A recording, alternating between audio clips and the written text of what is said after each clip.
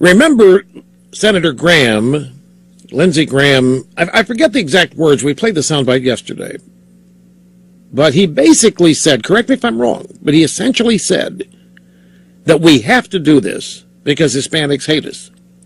And we've got to show them that we don't hate them. I mean, it's a paraphrase, but his motivation, it was on one of the Sunday shows, his declared motivation for this was the fact that Hispanics hate us, think we're racist, bigots, don't like them, hate them, don't want them here, don't care. He says we got to show them that isn't the case, and that's why he wants to. Yeah, you can write off 2016, and you can write off any presidential race after that, he said. And I want to take that line of thinking and expand upon it. If the Republicans, if one of the main reasons for passing the Gang of Eight immigration bill is so Republicans can prove that they don't hate Hispanics, then what's next? Are the Republicans going to have to support gay marriage to prove that they don't hate gays? And then are the Republicans going to have to support affirmative action to prove they don't hate blacks? And then are they going to have to support legalization of marijuana and forgiving student loans to prove they don't hate college kids? And so on. It is very difficult, folks, to out-liberal a liberal. And here's Senator Graham said the only way we can get back in the good graces of the Hispanic community, in my view, is to pass comprehensive immigration reform. The only way that we can get back in the good graces of the Hispanic community.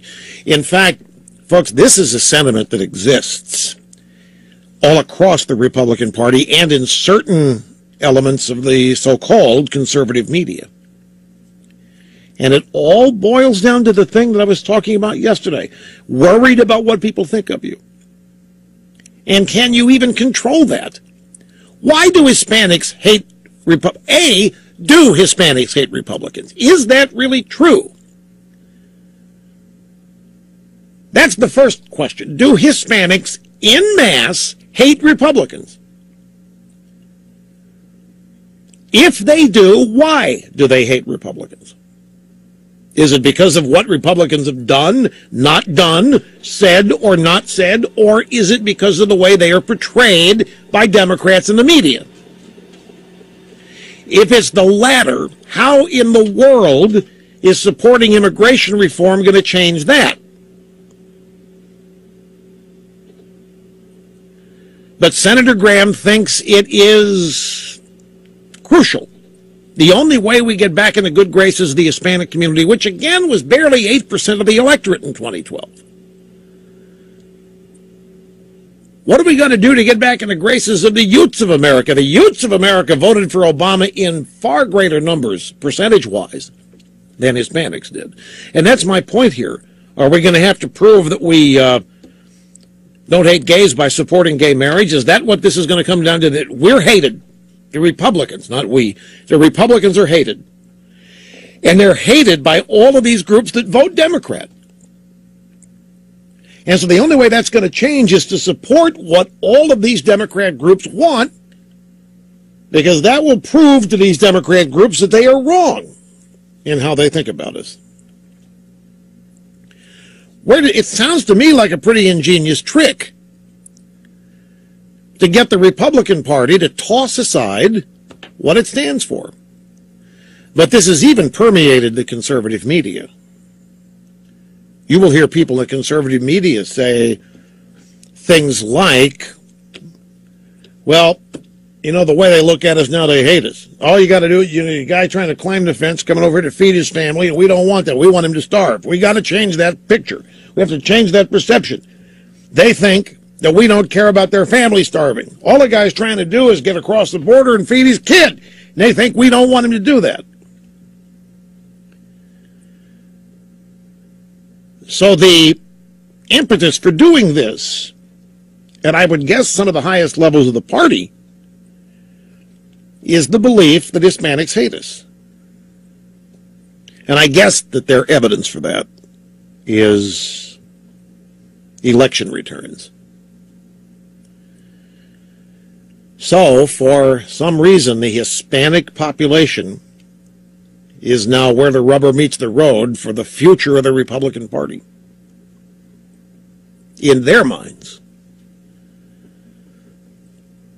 But if this works, I guarantee you the next thing, well, you know, the gays, look, they give all the money to Democrats, they raise money for Democrats, the gays hate you guys, they know you're a bunch of homophobes. Okay, well, we'll support gay marriage then. And you know, black people, you guys, look at, you never get more than 10% of the black vote. You know, black people think you want to put them back on plantations and deny them this and deny them that. That's why they vote. You got to show them you don't hate them. Okay, well, we'll support affirmative action or whatever the cause célèbre of the day is in that group. And where does this end?